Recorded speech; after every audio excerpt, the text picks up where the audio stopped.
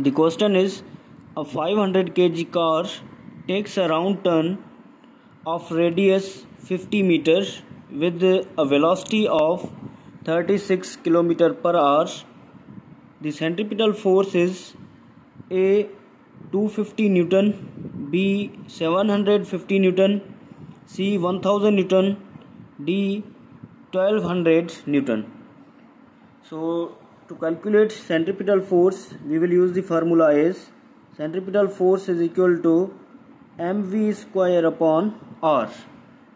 So first of all, we will convert velocity into meter per second, as v is obtained as 36 km per hour.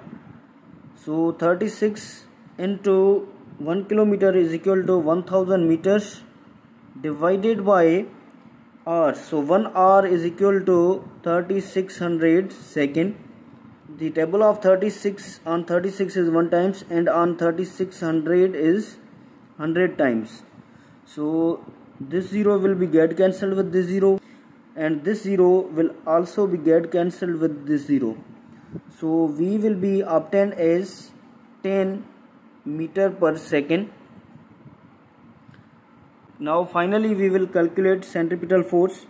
So centripetal force is equal to mv square upon r, as mass is 500 kg and v is 10. So the square of 10 divided by r is 50 meters.